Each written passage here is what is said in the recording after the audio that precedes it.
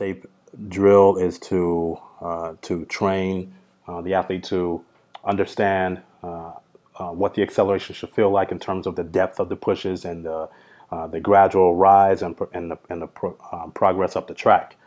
So the idea is to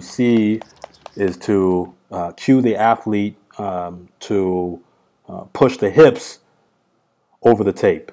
So the feet don't have to come down on the tape. What we're looking for is they don't even have to come down in front of the tape. What we're looking for is hip position.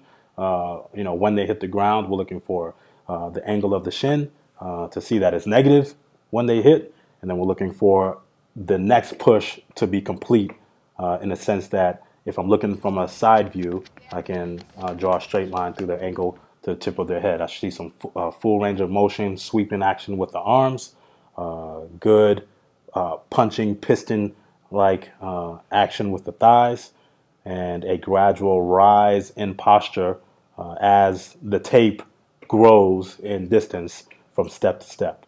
So she's doing a really good job here. One of her primary issues was she was very quick but not very powerful. And so with larger range of motion through the legs, through the arms, we can create a more efficient 100-meter or acceleration pattern that can be applied to all of our races.